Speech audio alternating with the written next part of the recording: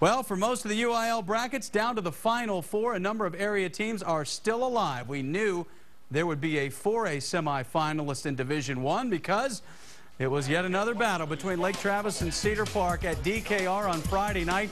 Fourth time these teams have met in 13 months, second straight year in this round of the playoffs. Baker Mayfield to Griffin Gilbert, touchdown Cavaliers. They lead it 7-0, and then Brian Hogan going to the air.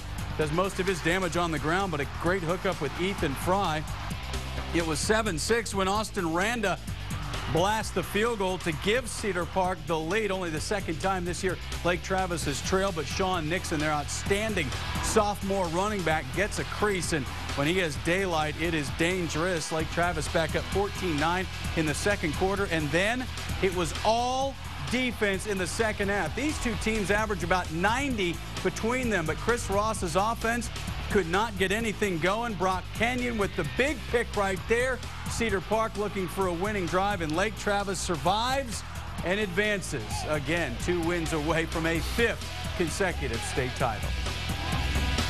Cedar Park's an amazing team. That was the closest game I've ever been in my whole entire life, and probably the happiest I've ever been after a win. That's tough for either team. That's the deal. There's going to be one winner and one loser, and somebody's going to come away disappointed. And there was only a couple plays in that game that separated us. It feels unbelievable, and I mean, it can't get really any better than this. And obviously, it's great to keep moving on in the playoffs and keep it going and keep the train rolling and get to the state championship. That was our goal from the start, and hopefully, it's going to finish out that way.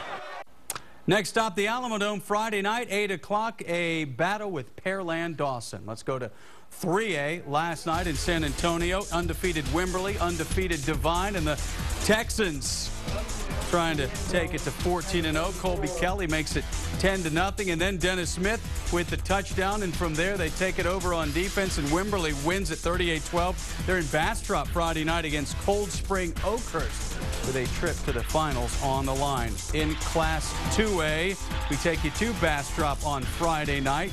This is Blanco and Hempstead, and Tanner Rogers caps off the drive.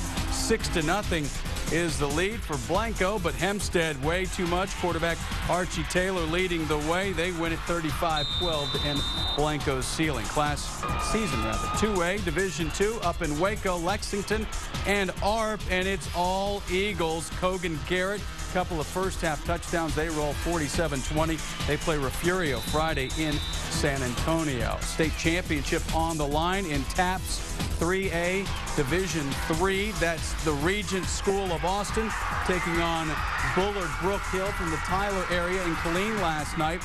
That's Andrew Madig with a nice run, sets up a field goal. They were down 7-3, but Brook Hill was pouring it on. A rematch of last year. Last year, Regents won it, but this year a different story. Gunnar Dorsey darting down the sideline, touchdown there, and Brook Hill has a 19-3 lead. Regents in range, looking for the end zone, but Chase McDermott picks off the pass with the fingertip interception. Brook Hill wins it this time. 26-3 is that final score. Tonight they were the better team. And I felt like they've been the best, if not one of the best, all season long. And we saw their best tonight, and we fought like Dickens. Our kids played hard, man. I'm proud of our team. I'm proud of our coaches. They just got the better end of it tonight.